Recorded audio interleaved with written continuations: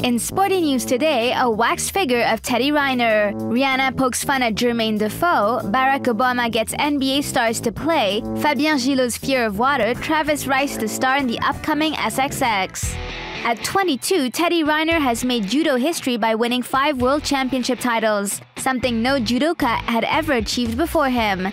And to immortalize this amazing feat, the famous Musée Grévin of Paris has decided to make a wax figure of the French judoka. The unveiling date of the statue has not yet been disclosed, but it should be any day now. David Douillet, another French judo star, already had his own statue, so Teddy Riner definitely has his place among the famous residents of the museum. Rihanna loves football, but what she loves even more is poking fun at footballers.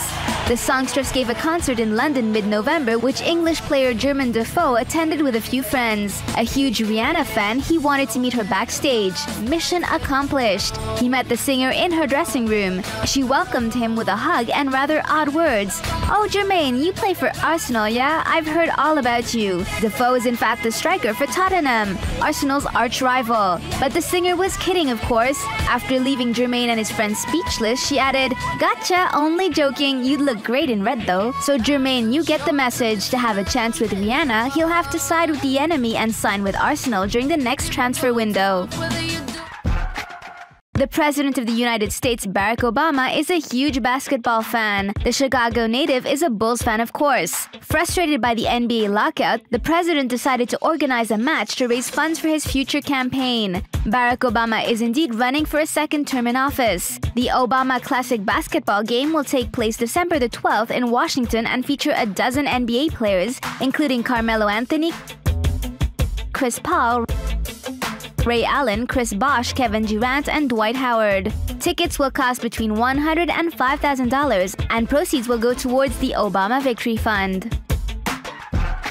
Fabien Gilot's story may inspire some children. In a video produced by his equipment supplier Speedo, the French 2008 European 100 meters free swim vice champion admits that he was afraid of water when he was a child.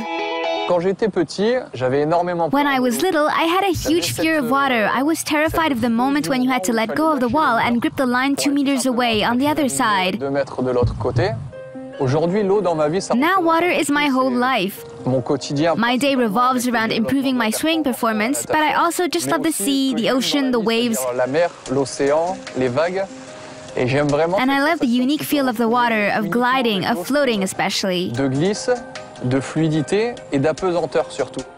Luckily for Fabien, he was able to overcome his fear. With the French 4x 100 meters team, the Marseille native is in the running for a spot on the podium at the upcoming London Games. Guilford is making news yet again. The All Blacks wing is accused of harassing and insulting a New Zealand triathlete while she was out jogging. Kelly Pick sent a letter to her local newspaper explaining that the rugby star was drunk driving a scooter and tried to run her over while screaming obscene insults.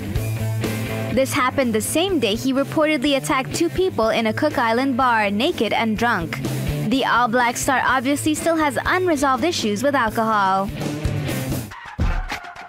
EA Sports has just announced that Travis Rice will be a character featured in the upcoming SSX, the snowboarding video game scheduled for February 2012. Travis Rice is an American snowboarder who has won a number of international medals and rewards.